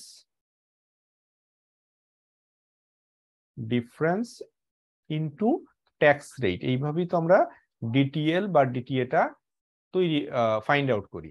এখন ধরেন ট্যাক্স রেটটা যদি কমে যায় বা বেড়ে যায়, তাহলে কি হচ্ছে, আমার যদি ট্যাক্স রেট কমে যায়, ডেফার্ড ট্যাক্স অ্যাসেটও কমে যাবে, ডেফার্ড ট্যাক্স লায়াবিলিটিও কমে যাবে। আর যদি ট্যাক্স রেট বেড়ে যায়, তাহলে ডেফার্ড ট্যাক্স অ্যাসেটও বাড়বে, ডেফার্ড ট্যাক্স লায়াবিলিটিও বাড়বে, কারণ temporary difference remaining the same. Tax rate কি হচ্ছে এখানে, যেহেতু এটা ট্যাক্স রেট দিয়ে মাল্টিপ্লাই হচ্ছে, ট্যাক্স রেট বাড়ার অর্থ ডিটিএ বা ডিটিএল যেটাই হোক সেটা বেড়ে যাওয়া, আর হচ্ছে গিয়ে ট্যাক্স রেট কমার অর্থ হচ্ছে এটা কমে যাওয়া। If income tax rate increases, deferred taxes, that is deferred tax asset and liabilities will also increase, এই কথাটাই বলা হলো। Likewise, if income tax rate decreases, deferred tax will decrease. A decrease in tax rate decreases deferred tax liability, which reduces future tax payment to the taxing authorities. A decrease in tax rate will also decrease deferred tax asset, which reduces their value towards the offset of future tax payment to the taxing authorities. এখন আসি temporary difference. এক্সাম্পলটা যদি আমরা খেয়াল করে থাকি, তাহলে আমরা কিন্তু টেম্পোরারি ডিফারেন্সটা অলরেডি দেখেছি। Temporary difference arise from recognition of differences in tax base and carrying amount of the assets and liabilities. Tax base এবং ক্যারিং অ্যামাউন্ট এবং লায়াবিলিটিস এর মধ্যে যে ডিফারেন্সটা, সেখান থেকে টেম্পোরারি ডিফারেন্সটা তৈরি হয়। The creation of deferred tax asset and liabilities as a result of the temporary difference will only be allowed if the difference reverses itself at some future date to the extent that is expected that the balance sheet item will create future economic benefits for the company. যতটুকু reverse হবে ভবিষ্যতে, ওইটুকুই আমরা temporary difference হিসেবে count করব। যদি নন reversible হয়, তাহলে আমরা কিন্তু এই টেম্পোরারি ডিফারেন্সটা তৈরি করব না, বা ওইখান থেকে সাবসিকুয়েন্টলি ডিটিএল ডিটিএ তৈরি করব না। একটা হচ্ছে টেম্পোরারি ডিফারেন্স, আর একটা হচ্ছে কি পার্মানেন্ট ডিফারেন্স। মানে যেটা রিভার্স হবে না, সেটাই হচ্ছে পার্মানেন্ট ডিফারেন্স। ফর এক্সাম্পল, আপনি এন্টারটেইনমেন্ট এক্সপেন্স কোম্পানি করলো 500 মিলিয়ন, যেটা হচ্ছে ট্যাক্স অথরিটি মানছে না। তো ট্যাক্স অথরিটি এখন মানে নাই, ভবিষ্যতে কি এটা মানবে নাকি? এটা এমন না যে ভবিষ্যতে এটা রিভার্স হয়ে যাবে। ইটস এ পার্মানেন্ট থিং, যেটা হচ্ছে ট্যাক্স অথরিটি অ্যালাউ করে না। The permanent difference result in a difference in tax and financial reporting of revenue that will not be reversed at some future date. Because it will not be reversed at a future date, these differences do not constitute temporary difference and do not give rise to deferred tax asset or liability. A permanent difference এর কারণে আপনার deferred tax asset বা liability create হয় না। Next, LOS, describe the valuation allowance for deferred tax asset when it is required and what effect it has on financial statement. Valuation allowance অল্প একটু আমরা আগে আলোচনা করেছিলাম, এখন আরেকটু দেখব। Under US GAAP, a deferred tax asset is recognized in full, but is then reduced by valuation allowance if it is more likely than not that some or all of the deferred tax asset will not be realized. US GAAP এ কি বলতেছে যে আপনাকে প্রথমে যাই আপনার difference আছে পুরোটাকে আপনি DTA হিসেবে কাউন্ট করে ফেলবেন, কাউন্ট করে এরপরে দেখবেন যে এর মধ্যে থেকে কোনো অংশ আপনি পাবেন না এরকম আছে কিনা, যদি থাকে তাহলে সেটাকে আপনি ভ্যালুয়েশন অ্যালাউয়েন্স হিসেবে সেখান থেকে ওই অ্যাসেটটা রিডিউস করে ফেলবেন। Because an increase or decrease in valuation allowance, because an increase in valuation allowance will decrease earning. Valuation অ্যালাউয়েন্সটা কি? It's a kind of expense, যে আপনি যেটা মনে করতেছেন যে অ্যাসেট হিসেবে আছে, অ্যাসেটটাকে আপনি কি করতেছেন, এখন বুঝতেছেন যে এটা অ্যাসেট না, আপনি এখান থেকে ভবিষ্যতে ফিউচারে বেনিফিট পাবেন না। কোনটা? ডিটিএ। ডিটিএটা আসলে অ্যাসেট না, সেখান থেকে আপনি বেনিফিটটা পাবেন না ভবিষ্যতে। তখন আপনি কি করবেন? এটা খরচ হিসেবে, valuation allowance is an expense হিসেবে আপনি দেখায় দিবেন, তাই তো?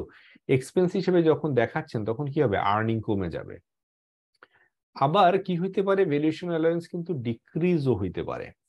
কিভাবে? যদি ধরেন ডিটিএল এর ক্ষেত্রে হয়, ডেফার্ড ট্যাক্স লায়াবিলিটি, যেটা হচ্ছে নন রিভার্সেবল, সেই ক্ষেত্রে কিন্তু আপনার ভ্যালুয়েশন অ্যালাউয়েন্স ডিক্রিজ হবে। তো ডিক্রিজ হইলে তখন কি হচ্ছে? আর্নিং ইনক্রিজ হচ্ছে। Management can manipulate earning by changing the valuation allowance. Management অনেক সময় এই ভ্যালুয়েশন অ্যালাউয়েন্সকে চেঞ্জের মাধ্যমে আর্নিংকে ম্যানিপুলেট করতে পারে। Whenever a company reports substantial deferred tax assets, an analyst should review the company's financial performance to determine the likelihood that those assets will be realized. Analysts should also scrutinize changes in valuation allowance to determine whether those changes are economically justified. যদি আপনি দেখেন যে কোনো একটা কোম্পানির books বড় ধরনের valuation allowance আছে বা বড় ধরনের ডেফার্ড ট্যাক্স অ্যাসেট বা লায়াবিলিটি আছে, তখন আপনার একটু স্কেপটিক্যাল হতে হবে। আপনাকে দেখতে হবে যে এই যে কোম্পানি চার্জ করছে ভ্যালুয়েশন অ্যালাউয়েন্স, এটা প্রপার কিনা বা হচ্ছে জাস্টিফাইড কিনা।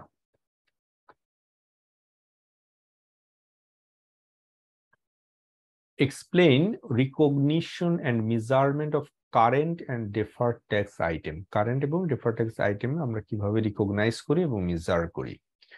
Current taxes payable or recoverable from tax authorities are based on applicable tax rate at the balance sheet date. এখন আপনি ট্যাক্স যেটা পে করবেন, ঠিক আছে, সেটা বা হচ্ছে কি আপনি ফেরত পাবেন, সেটা আপনার কি হয় যে কারেন্ট ডেটের, বর্তমানে যে ট্যাক্স রেটটা আছে ওই রেটের উপরে বেস করে হয়ে থাকে। Deferred tax assets should be measured at the tax rate that is expected to apply when the asset is realized or liability is settled. এখানে দেখেন বর্তমানে এখন আমাদের এই বছরের ট্যাক্সেস পেয়েবল কত, ওইটা ক্যালকুলেট করার সময় আমরা কি করি, ওই যে যখন আমরা স্টেটমেন্টটা তৈরি করছি ওই সময়ের অ্যাপ্লিকেবল বা ওই ইয়ারের অ্যাপ্লিকেবল ট্যাক্স রেট দিয়ে আমরা হিসাবটা করে থাকি। কিন্তু ডেফার্ড ট্যাক্স অ্যাসেট বা লায়াবিলিটির ক্ষেত্রে আমরা ট্যাক্স রেট কোনটা অ্যাপ্লাই করি? কারেন্ট ইয়ারেরটা অ্যাপ্লাই করি না, বরং আমরা যে যেই বছর এই ডেফার্ড ট্যাক্স অ্যাসেট বা লায়াবিলিটিটা আপনার অ্যাপ্লিকেবল হবে, দ্যাট মিনস হচ্ছে আপনার রিভার্স হবে, তখন ওই সময়ে যে অ্যাপ্লিকেবল রেটটা থাকবে সেইটা আমরা ব্যবহার করে থাকি। এখন প্রশ্ন হচ্ছে, হ্যাঁ 2 বছর পরে কোনটা রেট থাকবে আমি জানি না, তাহলে আমি ওটা কিভাবে করব? সেই ক্ষেত্রে আপনি কারেন্টটা করবেন। কিন্তু অনেক ক্ষেত্রে এমন আছে যে আপনার বাজেটে বলে দিতে পারে যে নেক্সট 3 ইয়ার্সে বা 5 ইয়ার্সে আপনার রেট কখন কত থাকবে। It would be prudent to use tax rate and tax base that is consistent with how it is expected the tax base will be recovered or settled. So ওই কথাটাই বলতেছে যে আপনার যখন সেটেল করা হবে ওই সময় আপনার ট্যাক্স বেস বা রেটটা কি থাকবে ওইটা ইউজ করাটাই হচ্ছে প্রুডেন্ট একটা decision. The carrying amount of deferred tax May change even though there may have been no change in temporary difference during the period evaluated.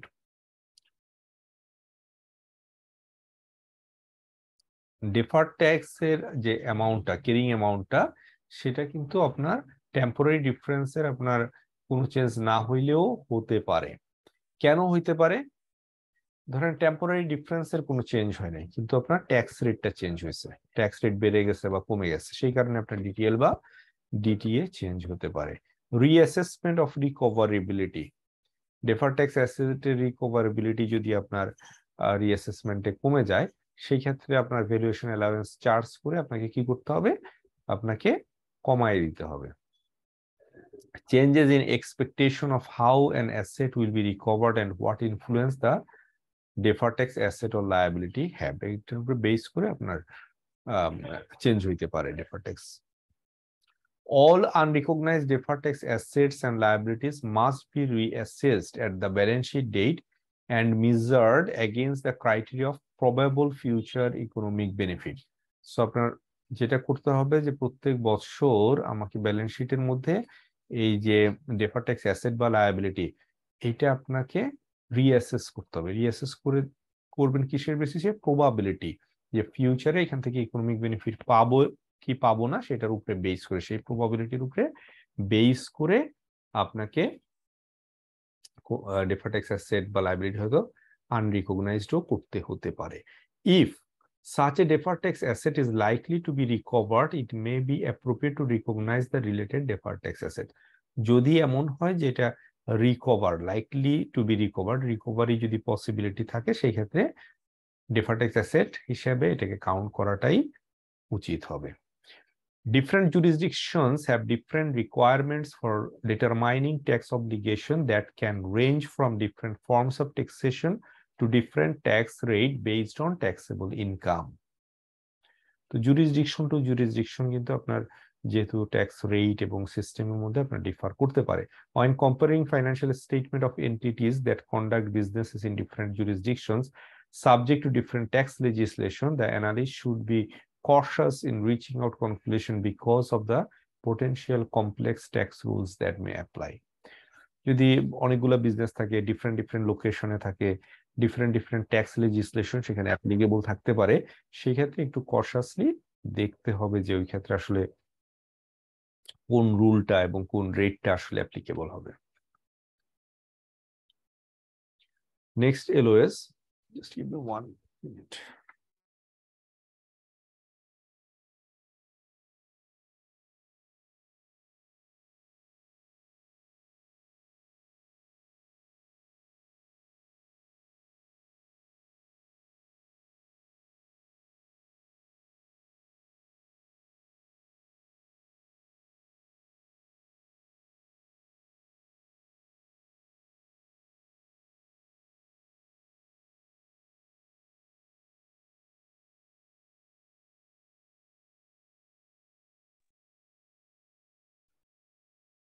Next LOS, analyze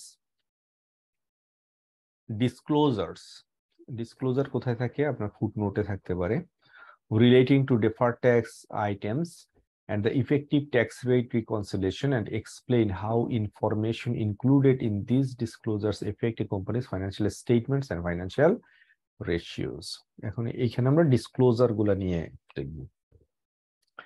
Companies are required to disclose detail on the source of temporary differences that cause the deferred tax asset and liabilities reported on the balance sheet. Changes in those balance sheet accounts are reflected in income tax expense on the income statement. Here are some common examples of temporary differences you may encounter.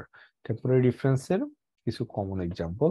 A deferred tax liability result from using accelerated depreciation for tax purposes and straight line depreciation for financial statement. Financial statement আপনি straight line use করলে কি হবে? কম খরচ বা কম depreciation charge করবেন, আর accelerated মেথডে বেশি depreciation charge করবেন when you are calculating taxable income. So বেশি খরচ চার্জ করলে আপনার ট্যাক্সেবল ইনকামটা এই ক্ষেত্রে কি হবে? ট্যাক্স ইনকাম হবে আপনার লোয়ার দেন অ্যাকাউন্টিং প্রফিট। তাহলে কি হচ্ছে আপনার tax payable will be lower then tax expense. তো আপনি পেমেন্ট যদি এক্সপেন্স থেকে কম হয় ভবিষ্যতে আপনাকে দিতে হবে, তার মানে আপনার কি হচ্ছে একটা ডেফার ট্যাক্স লায়াবিলিটি ক্রিয়েট হচ্ছে, ডেফার ট্যাক্স লায়াবিলিটি এক্ষেত্রে ক্রিয়েট হচ্ছে। The analyst should consider the firm's growth rate and capital spending level when determining whether the difference will actually reverse. এখন থিওরিটিক্যালি এটা আসলে রিভার্স করারই কথা, কিন্তু আমরা যখন এজ এ ফাইন্যান্সিয়াল অ্যানালিস্ট হিসেবে এটা দেখব, তখন আমাদের আরেকটা জিনিস দেখতে হবে যে কোম্পানি কি গতিতে বা কিভাবে গ্রো করছে। এমন যদি হয় যে কোম্পানি রেগুলার বেসিসে অনেক বেশি অ্যাসেট পারচেস করছে এবং তার হচ্ছে গিয়ে ওই নতুন পারচেস থেকে আবার অ্যাক্সিলারেটেড অ্যাপ্রিসিয়েশন বেনিফিটটা পেয়ে যাচ্ছে, তাহলে এমনও হইতে পারে ফর ভেরি লং টাইম এটা হয়তো রিভার্স হবে না।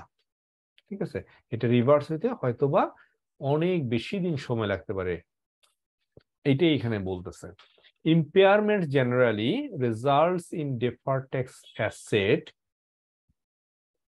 since the write-down is recognized immediately in the income statement, but the deduction on tax return is generally not allowed until asset is sold or disposed of.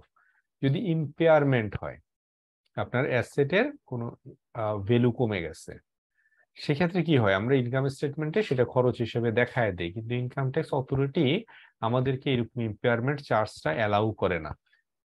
পরে যখন হচ্ছে গিয়ে আপনি বিক্রি করে দিচ্ছেন অ্যাসেটটা, তখন হচ্ছে আলটিমেটলি ইম্পেয়ারমেন্ট তো অ্যালাউ করে না, সেক্ষেত্রে আপনার হয়তো লস হিসেবে লস শো করে, লস শো করার মাধ্যমে আপনি ওই ট্যাক্স বেনিফিটটা আপনি পেয়ে থাকেন, যে খরচ হিসেবে দেখে আপনি ট্যাক্সটা একটু কম দিলেন তখন। তাহলে যখন ইম্পেয়ারমেন্টটা হচ্ছে তখন যেহেতু এই খরচটা অ্যালাউ করতেছেন আপনার ট্যাক্স অথরিটি, কি হচ্ছে আপনার এই ক্ষেত্রে ট্যাক্সেবল ইম্পেয়ারমেন্টের ক্ষেত্রে কি হচ্ছে taxable income, sorry taxes payable is higher than tax income, tax expense. কেন? কারণ হচ্ছে আপনি অ্যাকাউন্টিং এ আপনি ইম্পেয়ারমেন্টটা চার্জ করছেন, আপনার টোটাল অ্যাকাউন্টিং প্রফিট আপনার কমে গেছে, সেই কারণে আপনার ট্যাক্সেবল এক্সপেন্সটাও আপনার অ্যাকাউন্টিং এ কম, কিন্তু ইন রিয়েলিটিতে ইনকাম ট্যাক্স অথরিটি এটা মানে না, সো দ্যাট আপনাকে কি করতে হচ্ছে এই বছর আপনাকে ট্যাক্সটা বেশি দিতে হচ্ছে, যেটা ভবিষ্যতে রিভার্সেবল। সেই কারণে আপনার কি হচ্ছে একটা ডিটিএ তৈরি হচ্ছে, ডেফার ট্যাক্স অ্যাসেট তৈরি হচ্ছে। রিস্ট্রাকচারিং জেনারেটস এ ডেফার ট্যাক্স অ্যাসেট, এই ক্ষেত্রে আপনার একটা রিস্ট্রাকচারিং এর ক্ষেত্রেও ডেফার ট্যাক্স অ্যাসেট তৈরি হয়। কেন? Because the cost R recognised for the financial reporting purposes when the restructuring is announced but not deducted for tax purposes until actually paid. So restructuring আপনি যখন ডিক্লেয়ার করলেন, আপনি খরচ হিসেবে এটাকে বুক করে ফেলতেছেন, সো আপনি কি হচ্ছে প্রফিট কমে যাচ্ছে, আপনি ট্যাক্স এক্সপেন্স আপনার কম হচ্ছে, কিন্তু ইনকাম ট্যাক্স অথরিটি আপনি যতক্ষণ পর্যন্ত পেমেন্ট না করতেছেন ততক্ষণ পর্যন্ত আপনাকে এটা এক্সপেন্স হিসেবে দেখাইতে দিতেছে না। এক্সপেন্স হিসেবে যদি আপনি দেখাতে না পারেন, আপনার প্রফিটটা ট্যাক্সেবল ইনকামটা বেশি, ট্যাক্সেবল ইনকামটা বেশি হলে আপনাকে কি করতে হচ্ছে, আপনাকে ট্যাক্স পেমেন্ট করতে হচ্ছে আপনার আপনার বেশি। সো এখন যদি আপনি বেশি পে করেন, ভবিষ্যতে আপনাকে কম পে করতে হবে, দ্যাটস ওয়াই এটা deferred tax asset. Note that restructuring usually results in significant cash outflow net of the tax saving in the years after the restructuring costs are reported. In the United States, firms that use LIFO only allow কোথায় US GAAP এ, IFRS LIFO allow করে না। For their financial statements are required to use LIFO for tax purposes. So no temporary differences result. However, in countries where this is not a requirement, temporary differences can result from choice of inventory cost flow method. অর্থাৎ আপনি ইনভেন্টরিতে আপনি যে অ্যাসেটটা দেখাচ্ছেন সেটা দেখাতে গিয়ে ধরেন আপনি ট্যাক্স অথরিটিতে লিফোতে দিতেছেন, আর আইএফআরএস অনুযায়ী আপনি স্টেটমেন্টটা তৈরি করতেছেন ফিফোতে, তাহলে কি হবে? তাহলে হচ্ছে গিয়ে আপনার একটা ডিফারেন্স তৈরি হবে, বিকজ অ্যাসেট বেইজে ডিফারেন্ট হয়ে যাচ্ছে, খরচ বা হচ্ছে আপনার কস্ট অফ গুডস সোল্ড কিন্তু আপনার ডিফার করতেছে। Cost of goods sold differ করলে আপনার ট্যাক্সেবল ইনকাম আর হচ্ছে অ্যাকাউন্টিং প্রফিটও ডিফার করবে। আর ডিফার করলে কি হবে, আপনার either tax liability, defer tax liability অথবা ডেফার ট্যাক্স অ্যাসেট ক্রিয়েট হবে। বাট ইউনাইটেড স্টেটসে এটা হয় না, কারণ ইউনাইটেড স্টেটসে আপনার লিফোতে রিপোর্টিং করলে লিফোতেই আপনার ট্যাক্স পারপাসেও লিফোতেই শো করতে হবে। Post employment benefit and deferred কম্পেনসেশনস are both recognized for financial reporting when earned by the employee but not deducted for tax purposes until actually paid. So আপনার এই যে পোস্ট এমপ্লয়মেন্ট বেনিফিট বা deferred compensation, এগুলো হচ্ছে যখন আপনার একটা এমপ্লয়ির যে এমপ্লয়মেন্টের যে ক্রাইটেরিয়া বা হচ্ছে ইয়ার ক্রস করে, এভরি ইয়ার ক্রস করে অ্যাকুমুলেটেড হয় যতটুকু, অতটুকু কিন্তু আমরা ইন ফাইন্যান্সিয়াল রিপোর্টিং এর সময় আমরা স্টেটমেন্টের মধ্যে শো করে দিই বা রিকগনাইজ করে ফেলি। কিন্তু ট্যাক্স অথরিটি যতক্ষণ পর্যন্ত এটা পেমেন্ট করা না হচ্ছে ততক্ষণ পর্যন্ত এটাকে খরচ হিসাবে রিকগনাইজ করতে দেয় না। এইটার কারণে কি হইতে পারে, there can result in a defer tax asset. এটার কারণে আপনার ডেফার ট্যাক্স অ্যাসেট তৈরি হতে পারে, that will be reverse when the benefit or compensation are paid.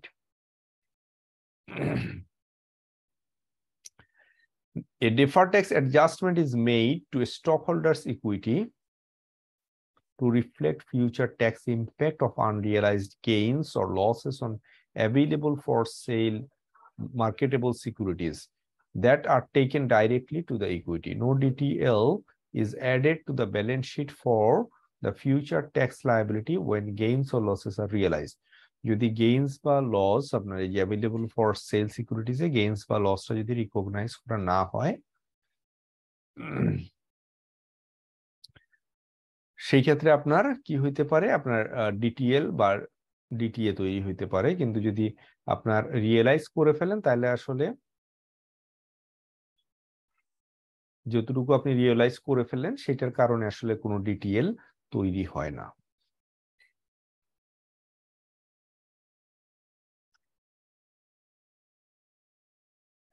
Typically the following deferred tax information is disclose. এখন কথা হচ্ছে ডিফার্ড ট্যাক্সের কোন ইনফরমেশন গুলো আমাদের নর্মালি ডিসক্লোজ করা হয় আপনার ফুটনোটে বা হচ্ছে ডিসক্লোজারে। ডিফার্ড ট্যাক্স লায়াবিলিটি কতটুকু আছে, ডিফার্ড ট্যাক্স অ্যাসেট কতটুকু আছে, এনি ভ্যালুয়েশন অ্যালাউয়েন্স, কোনো ভ্যালুয়েশন অ্যালাউয়েন্স আছে কিনা, and the net changes in valuation allowance over the period, net valuation allowance এর কোনো চেঞ্জ হয়েছে কিনা এই সময়ের মধ্যে, any unrecognized deferred tax liability for undistributed earning of subsidiaries and joint venture, current year tax effect of each type of temporary difference, components of income tax expense, reconciliation of reported income tax expense and the tax expense based on statutory rate. Reported income tax expense এবং হচ্ছে rate অনুযায়ী যেটা সেটা মধ্যে যে reconciliation, সেই রিকনসিলেশনটা আপনার দেখানো থাকে। Tax loss, carry forward end credit, এগুলো আপনার টিপিক্যালি কি থাকে, ডিসক্লোজারের মধ্যে থাকে ডিফার্ড ট্যাক্স রিলেটেড।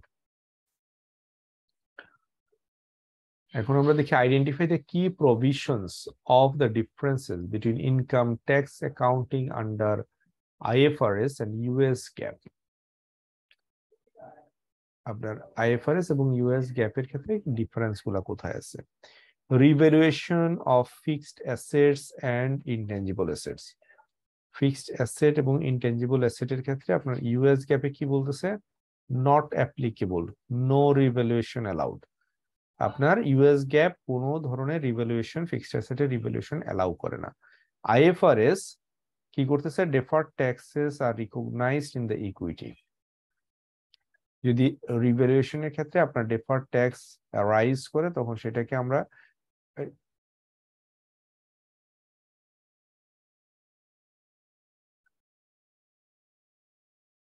আচ্ছা ফিক্সড অ্যাসেট বা ইনটেনজিবল অ্যাসেট রিভ্যালুয়েশনের ক্ষেত্রে আপনার ডেফার্ড ট্যাক্স অ্যারাইজ করলে সেটা আমরা কোথায় দেখাই, ইকুইটিতে দেখাই। এটা আমরা লায়াবিলিটি বা অ্যাসেট হিসেবে দেখাই না। তার মানে ডিটিএল বা ডিটিএ হবে না, ডেফার্ড ট্যাক্স হলে ওটা সরাসরি ইকুইটিতে চার্জ করা হবে if this arises because of fixed asset অথবা ইনটেনজিবল অ্যাসেট রিভ্যালুয়েশন। আর ইউএস গ্যাপের ক্ষেত্রে এটা প্রযোজ্য না, কারণ ওরা আসলে রিভ্যালুয়েশনটা অ্যালাউই করে না। Undistributed profit from investment in subsidiary, subsidiary থেকে যে ইনভেস্টমেন্ট করা আছে সাবসিডিয়ারি কোম্পানিতে, সেখান থেকে যদি আনডিস্ট্রিবিউটেড প্রফিট থাকে। No deferred taxes for foreign subsidiaries that meet the indefinite reversal criteria. No deferred taxes for domestic subsidiaries if the amounts are tax free. যদি এমন হয় যে সাবসিডিয়ারিটা ফরেন সাবসিডিয়ারি, সেখান থেকে আমরা প্রফিটটা আনডিস্ট্রিবিউটেড প্রফিট আছে, সেই ক্ষেত্রে আপনার কোনো ধরনের ডেফার্ড ট্যাক্স আমরা এই ক্ষেত্রে রিকগনাইজ করব না। আর যদি এমন হয় যে না, সেটা হচ্ছে লোকাল একটা সাবসিডিয়ারি, তাহলে দেখব যে যদি ট্যাক্স রেট ট্যাক্স ফ্রি হয় তাহলে ডেফার্ড ট্যাক্স এই ক্ষেত্রে রিকগনাইজ করা হবে না, আদার ওয়ে আপনার রিকগনাইজ করা হবে। আইএফআরএস কি বলছে? Deferred tax asset R recognised unless the parent is able to deferred tax assets are recognized unless the parent is able to control the distribution of profit and it is probable the temporary differences will not reverse in the future. কি বলছে? Deferred tax অ্যাসেটটা আমরা recognise করব unless, যদি না এমন হয় যে parent আসলে এই যে প্রফিটের ডিস্ট্রিবিউশনটাকে কন্ট্রোল করতে পারে। যদি এমন হয় যে প্রফিটের ডিস্ট্রিবিউশনটা প্যারেন্টস এর কন্ট্রোলে থাকে, তাইলে কিন্তু আমরা ডেফার্ড ট্যাক্স অ্যাসেটটা রিকগনাইজ করব না। কিন্তু কন্ট্রোলে যদি না থাকে তাইলে করব। আর শুধু যে কন্ট্রোলের বিষয়টা থাকতেছে তা না, কন্ট্রোল ছাড়াও আরেকটা পয়েন্ট আছে, সেটা হচ্ছে প্রবাবল হইতে হবে। যদি টেম্পোরারি ডিফারেন্সটা ভবিষ্যতে রিভার্সেবল হয় তাহলেই আমরা রিকগনাইজ করব, যদি রিভার্সেবল না হয় তাহলে করব না। Undistributed profit from an investment in a joint venture, joint venture থেকে যদি আনডিস্ট্রিবিউটেড প্রফিট থাকে, তাহলে ইউএস গ্যাপ কি বলতেছে? No deferred taxes for foreign corporate জেভিস that meet the indefinite reversal criteria. যদি ইনডেফিনিট রিভার্সাল ক্রাইটেরিয়া মিট করে তাহলে কোনো ধরনের ডেফার্ড ট্যাক্স অ্যাসেট রিকগনাইজ করার দরকার নাই। আর ডেফার্ড ট্যাক্স অ্যাসেট রিকগনাইজ করবো এই আইএফআরএস অনুযায়ী unless the venture is able to control the sharing of the profit. যদি এমন হয় যে সে কন্ট্রোল করতে পারে, আমাদের প্যারেন্ট কোম্পানি বা ভেঞ্চারটা কন্ট্রোল করতে পারে, সেই ক্ষেত্রে আমরা রিকগনাইজ করব না। যদি করতে না পারে তাহলে আমরা রিকগনাইজ করব। And is probable that the temporary difference will not reverse in the future. যদি এমন হয় যে ভেঞ্চারটা আপনার প্রফিট শেয়ারটা কন্ট্রোল করতে পারে এবং এটা ভবিষ্যতে রিভার্স হবে না, এই যদি হয় তাহলে আমরা রিকগনাইজ করব না, আদার ওয়ে আমরা ডেফার্ড ট্যাক্স রিকগনাইজ করব। Undistributed from profit from N investment in associate farm. আগে আমরা দেখলাম কি সাবসিডিয়ারি, এখন বলতেছি অ্যাসোসিয়েট ফার্ম। অ্যাসোসিয়েট আর সাবসিডিয়ারির মধ্যে ডিফারেন্সটা কি? আপনার সাবসিডিয়ারির ক্ষেত্রে মোর দেন 51% ইনভেস্টমেন্ট থাকে বা কন্ট্রোলিং শেয়ারটা প্যারেন্ট কোম্পানির কাছে থাকে। আর অ্যাসোসিয়েটের ক্ষেত্রে আপনার কি হয়? সাবস্টেনশিয়াল ইনভেস্টমেন্ট থাকে কিন্তু হচ্ছে আপনার কন্ট্রোলিং ফুল কন্ট্রোল থাকে না। Deferred taxes R recognised from temporary difference. আপনার ডেফার্ড ট্যাক্সটা ইউএস গ্যাপ অনুযায়ী রিকগনাইজ করা হবে based on temporary difference. Deferred taxes R recognized unless the investor is able to control the profit share and it is probable temporary difference will not reverse. অর্থাৎ associate থেকে যদি undistributed profit থাকে তাহলে আমরা deferred ট্যাক্সটা recognise করব as per US gap. আর IFRS ওই আগের মতোই বলতেছে যে ডেফার্ড ট্যাক্সটা রিকগনাইজ করব যদি ইনভেস্টরের এই ক্ষেত্রে প্রফিট শেয়ারের উপরে কন্ট্রোল না থাকে এবং হচ্ছে গিয়ে টেম্পোরারি ডিফারেন্সটা ভবিষ্যতে রিভার্স হওয়ার পসিবিলিটি থাকে। ইন আদার ওয়ে হচ্ছে ডেফার্ড ট্যাক্সটা আমরা রিকগনাইজ করব না যদি ইনভেস্টরের কন্ট্রোল থাকে এবং হচ্ছে ডেফার্ড ট্যাক্সটা ভবিষ্যতে রিভার্স হওয়ার পসিবিলিটি না থাকে। Deferred tax asset recognition recognized in full and then reduced if more likely than not that some or all of the tax asset will not be realized. So আমরা যেটা আগেও একবার বলেছিলাম যে প্রথমে আমরা ডেফার্ড ট্যাক্স অ্যাসেটটা পুরোপুরি রিকগনাইজ করব, রিকগনাইজ করার পরে সেখান থেকে কোনো ধরনের ভ্যালুয়েশন অ্যালাউন্স থাকলে সেটা বাদ দিব, বাদ দিয়ে অ্যাডজাস্ট করব। আর আইএফআরএস বলছে recognised if probable that the sufficient taxable profit will be available to recover the tax asset, যদি প্রবাবল হয় তাহলে হচ্ছে কি রিকগনাইজ করব। Tax rate use to measure deferred taxes, deferred ট্যাক্সের ক্ষেত্রে আমরা কোন ট্যাক্স রেটে ইউজ করব, এইটা কিন্তু একটা কোশ্চেন হইতে পারে। হ্যাঁ, ডেফার্ড ট্যাক্স রিকগনিশনের সময় আমরা ট্যাক্স রেট কোনটা ইউজ করব? enacted tax rate only,